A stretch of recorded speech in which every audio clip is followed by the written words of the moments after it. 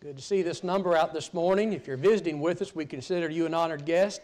I encourage you to take your Bible and study along with us. I have no intention of belittling anything you might believe, and yet have the responsibility of preaching what I find to be true.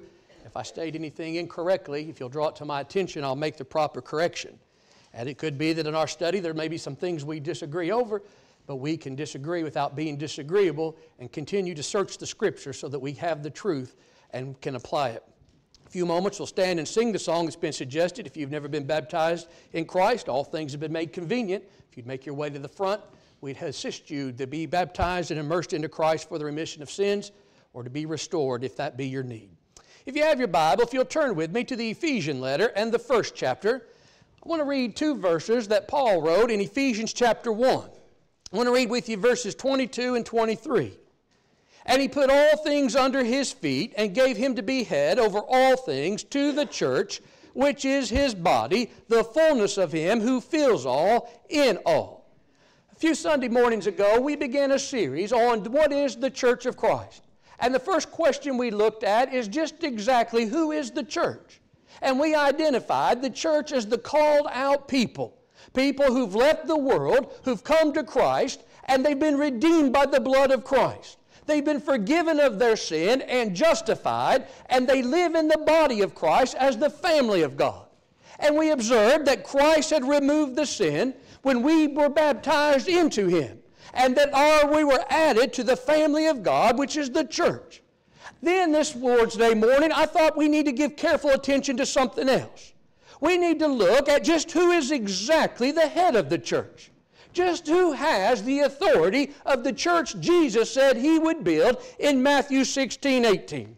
There's been a lot of misunderstanding about who the head truly is. And many times there's even been some misunderstanding of what the church really is amongst members. I know that when I first became a member of the Lord's church, my view of the church is much different than my view is now that I see from Scripture. So as we think about who is the head of the church, we need to examine what the divine revelation says.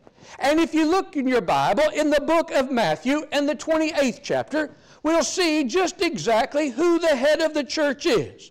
Jesus had been crucified and raised from the dead, and He appears to His apostles. And notice it said in verse 18, Jesus spoke to them saying, "All authority has been given to me in heaven and on earth. Go therefore and make disciples of all nations, baptizing them in the name of the Father and of the Son and of the Holy Spirit, teaching them to observe all things that I've commanded you, and lo, I'm with you always, even to the end of the age." Now look carefully at the statement Jesus made in verse 18 when He said, "All authority has been given to me, not just in heaven, but on earth." You know, there are some people that almost hold the view that God has authority in heaven, but someone else has the authority on earth. But that's not what Jesus said. Jesus said He has all authority, both in heaven and earth. He doesn't have part of it. He doesn't have some of it. He says all authority.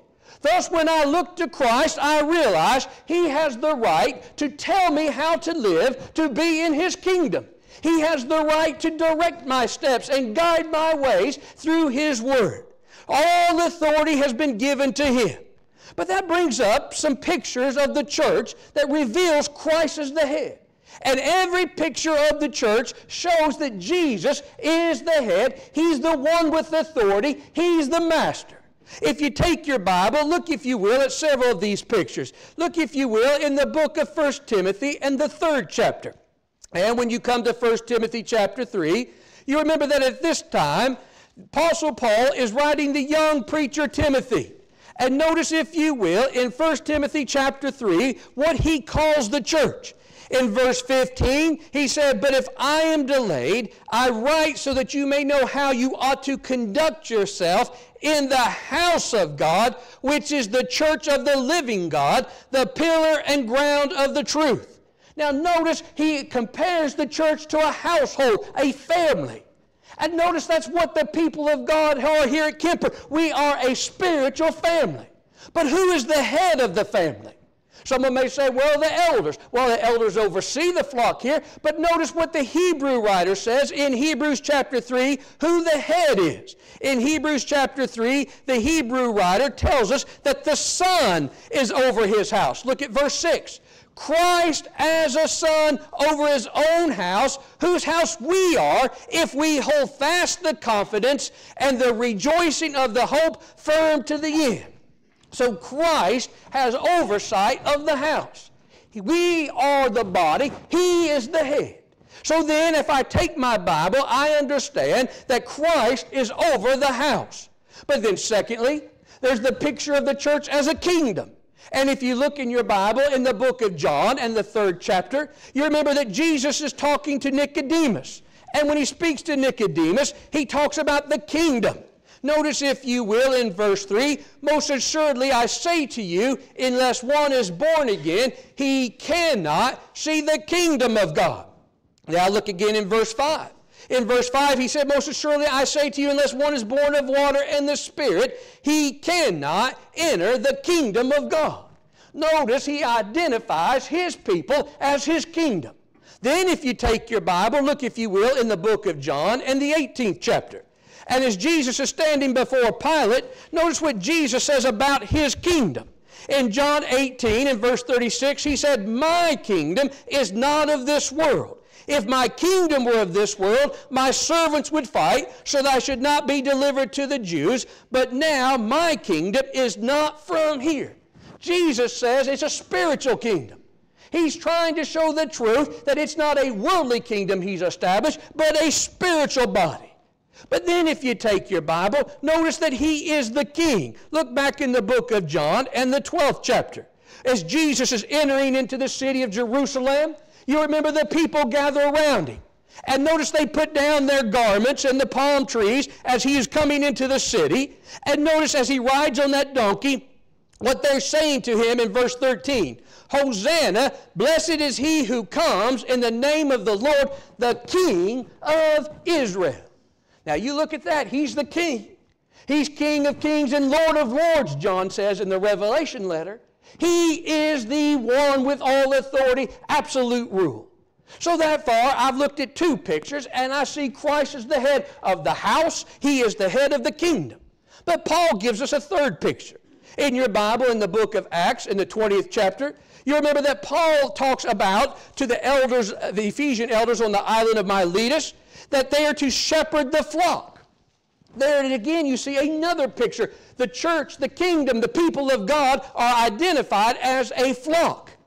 But now who is the one who's the overseer? Well, in the book of John and the 10th chapter, in verse 11, Jesus said, I am the good shepherd. Jesus is the one who oversees the sheep.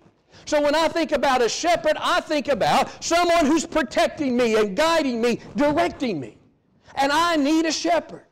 Sheep left to themselves, they would be lost and killed very quickly. They need someone to lead them and guide them and protect them. And what does Peter say in 1 Peter chapter 5? When he talks to the elders about how they're to rule by example, not to lord over God's heritage, but to lead in a way, they need to remember who they're following, the chief shepherd. Peter identifies Jesus as the chief shepherd, the one with all authority. Now, my friend, I recognize we don't hear that kind of preaching much anymore, but I'm fearful we're getting away from it too far. I think I need to re-examine myself and remember that I am part of the body. Christ is the head. That's what he said in Ephesians 1:22 and 23 that we read a moment ago. He's the head, we're the body. Colossians 1:18 talks about Christ is the head of his body, as Brother Dean read just a few moments ago. So the truth then is Christ has all authority. He's the one who tells us how to worship, how to work, how to live. But that raises another question. How does he rule today? Since Jesus is in heaven, just how does he rule his kingdom, his people, his church on earth? Well, I believe the answer is found in the book of John and the 12th chapter. In the book of John and the 12th chapter, look if you will at verse 48. Jesus said, he who rejects me and does not receive my words has that which judges him. The word that I have spoken will judge him in the last day. Jesus said, I've left my word. Remember in the Hebrew letter and the first chapter, in the first few verses, it says that God spoke in different ways and at different times in the days gone by. But in these last days has spoken to us through His Son. So Jesus has left us His Word. If you take your Bible, you'll find that He gave the apostles authority. In the book of Acts, in the 2nd chapter, in verse 42, it said they continue steadfastly in the apostles' doctrine. Then if you take your Bible, look if you will in the book of Matthew and the 18th chapter when Jesus gives a command to the apostles. And notice the statement that He makes in verse 18. Assuredly I say to you, whatever you bind on earth will be bound in heaven, and whatever you loose on earth will be loosed in heaven. So He had apostolic authority. Now, why did they have that? Because Jesus sent the Holy Spirit to guide them into all truth and to bring to their remembrance all things Jesus said to them. They wouldn't have been able to do that had the Holy Spirit not guided them. Take your Bible and look in the book of John and the 14th chapter. In the book of John and the 14th chapter, look at verse 26. In verse 26, Jesus said, "But the Helper, the Holy Spirit, whom the Father will send in my name, He will teach you all things and bring to your remembrance all things that I've said to you." So the Holy Spirit directed the apostles in what to say and what to write. So I have the revelation that God has given. If you look in 1 Corinthians chapter 2, Paul is writing about the revelation. And notice what he says in verse 9. Eye has not seen, nor ear heard, nor have entered into the heart of man the things which God has prepared for those who love Him. But God has revealed them to us through His Spirit, for the Spirit searches all things, yes, the deep things of God. For what man knows the things of a man except the spirit of the man which is in him? Even so, no one knows the thing of God except the Spirit of God. So Paul makes a great statement in verse 12. Now we have received not the spirit of the world, but the Spirit who's from God, that we might know the things that have been freely given to us by God. These things we also speak, not in man's wisdom. He says, but we understand that the teaching of the Holy Spirit, comparing spiritual things to spiritual. So when I look at my Bible, I understand this is the will of God revealed to man. And the individuals that wrote these down in Hebrews chapter 2 and verse 4 were able to confirm what they teaching was truth by miracles and signs. You also see that at the latter part of Mark 16. That when they taught, they were able to perform a miracle to confirm what they stated was true. Now, you know sometimes people today say that they got some new truth. I'd always say, show me a miracle. No one can do that. They could to confirm the truth. But that brings up something else. I want you to think about, they were told back in Matthew 28 and 18 to observe all things. And He says, you baptize them in the name of the Father, Son, and Spirit. That means by the authority of each one. You baptize them for the remission of sin. And they're to observe, after you become a child of God, all things. What do we observe? We observe the breathed out message of God. We take His Word, we apply His Word, we follow His Word because He is the Master. In 2 Timothy 3:16, you remember that said that all Scripture is given by inspiration of God. That means God breathed. When I take the Bible, the Word of God, it's the breathed out message of God. And in 1 Thessalonians 5:27, they were told to read this epistle to the churches. And in 1 Timothy 4:11, Paul instructed Timothy to command and teach what? What the Holy Spirit had revealed. You know, that's all I'm preaching today is what the Holy Spirit's revealed, going back to the Bible. Now, when they preached, they didn't have a Bible in their hand like I got. The Holy Spirit directly told them what to say, and they did so in their personality, but they wrote it down.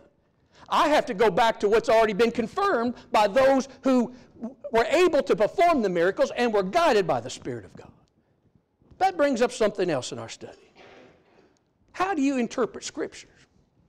If we're going to follow the Word of God, it's important we know how to interpret the Scripture. If you look in the Ephesian letter and the 5th chapter, you remember the Apostle Paul makes a statement in verse 17. He said, therefore do not be unwise, but understand what the will of the Lord is. You and I have a responsibility to understand the Word of God. So how do we interpret Scripture? To know what the will of the Lord is. Well, there's some basic principles. First, any interpretation that contradicts another passage is wrong. Like some, they may say, faith-only salvation. Well, that would contradict what James said in James 2:24 when he said it's not by faith alone, but by works. So you have to take all of Scripture. Secondly, we must remember who said or wrote it. And we remember who was reading it and for what purpose it was being said or written. But then we come down, and some people call it a hermeneutic. I don't think it's a hermeneutic. I think it's communication. How does God communicate to us? And I think there's three ways. He can tell, show, or imply. And that's what He's done through Scripture. We often call that commands, divine approved examples, and necessary inference. But really, that's just communication. Now you say, I don't agree with you, preacher. Okay, I tell you what, disagree with me, but don't tell me anything, don't show me anything, and don't imply anything. You don't have anything. You've just eliminated communication. That's all we have. And so God has communicated us through given direct commands. He's given us divine approved examples. And He's given us things that we necessarily infer. Now, many times I recognize we struggle with some of those things. And I think that what we need to do is just go back to the Scripture and look at what is binding. In Acts 20 and verse 7, you remember the Bible says on the first day of the week, they came together to break bread. Now, what's binding? They came together on the first day of the week to break bread. That means to partake of the Lord's Supper, 1 Corinthians 11. So the first day of the week's binding, coming together is binding, and being there every first day of the week's binding. But I'll tell you what's not binding is what time we do it. We could do it first thing in the morning, late at night, just as long as it's the first day of the week. So there's some things that are permissible, but there's some things that are universally applied. There's some things, though, that we often have to be careful about. You know, there's some things that people can infer. We need to be careful that we don't infer wrongly. In Acts chapter 2, when Peter and the apostles began to speak in tongues, they inferred from that they were drunk. They weren't. Sometimes we have to be careful that it's a necessary inference. You remember in Acts 2:38, they were told to repent and be baptized for the remission of sins. Now I take that and I look at Acts 8 and I see that the eunuch was baptized. What can I infer from Acts 2? His sins were blotted out. You know why that would mean? Because in verse 38 it said he went on his way rejoicing. So here we have God communicating to His people. And I want to tell you something. Don't be ashamed to go back and look at how God communicates. And we got to be careful with silence. Silence must be respected. Where God has not spoken, we don't just say, well, we're going to guess at that. Take your Bible and look in the book of Deuteronomy and the 5th chapter. In Deuteronomy chapter 5, this is the giving of the old law. And notice that the Lord gives the old law to Moses. And look at verse 22 carefully. These words the Lord spoke to all your assembly in the mountain from the midst of the fire, the cloud and the thick darkness with a loud voice, and He added no more. That's sufficient. Moses wrote on the tablets what God said. God didn't add no more. Who is man to add where God has not directed? Moses told the people, God didn't give us any more. This is it. So when we have the Word of God, we don't add to or take away. We're trying to follow who the head is. We're trying to follow our Master. Can I say with all kindness and candor this morning, I think where we've missed it is we want to appeal to the world so badly. We want people converted, and that's great, but sometimes we almost go about it in a carnal way. And what we need to see is Jesus said, if they won't follow me because of who I am and what I've done, then any other way you get them to follow me is not right. If they don't love me because I gave my life for them, because I'm the shepherd, because I'm the head of the house, because I'm the one who's loved them and redeemed them, if they don't love me for that, they won't love me if you give them all the money in the world. They'll love me for the wrong reason. And Jesus said, if they complain about how I tell them to worship, and they want to add this or add that, Jesus is saying, Who's the head? I'll tell you, Jesus is. Not the Pope, not the church, not the elders, not the preachers, no organization. Jesus is. And something I think I've learned as the older I get. Sometimes we just want simple answers, and sometimes it's not always simple. And when men try to speak for the church, I'll tell you what you always end up with, a creed. And we've got to be careful that we don't have our creed. There's such a thing as an unwritten creed. Not all creeds are written down. What we need to do is make sure the Scripture is what we follow. The Word of God. Why? Because Jesus is the head of His church. I want to follow what He says. Question for you this morning.